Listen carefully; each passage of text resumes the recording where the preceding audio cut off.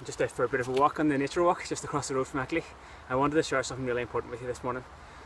If you've been on our website or you know a little bit about ACLAÍ, I'm sure you know that we do a lot to improve sport and performance, health, and really change people's lives for the better, and work as hard as we can to do that every day.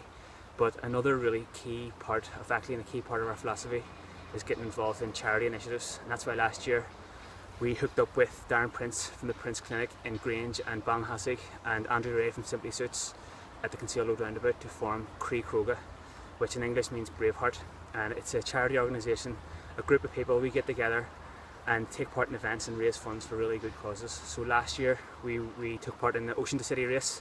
We won it. We set a new course record in the Dragon Boat, 14 of us and Oisin the helmsman. We raised a few €1,000 for Ark House in Cork, and this year we're involved in the Parish Walk. That's an 85-mile walk in the Isle of Man in June.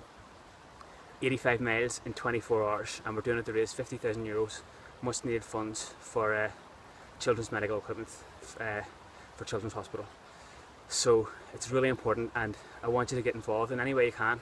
If you can donate, you can do so through this page here, or go into mycharity.ie, find us, Cróga, and if you want to take part in the walk, still a bit of time, get in touch with us at ACLAÍ and we'll hook you up with the training, and speak to you soon.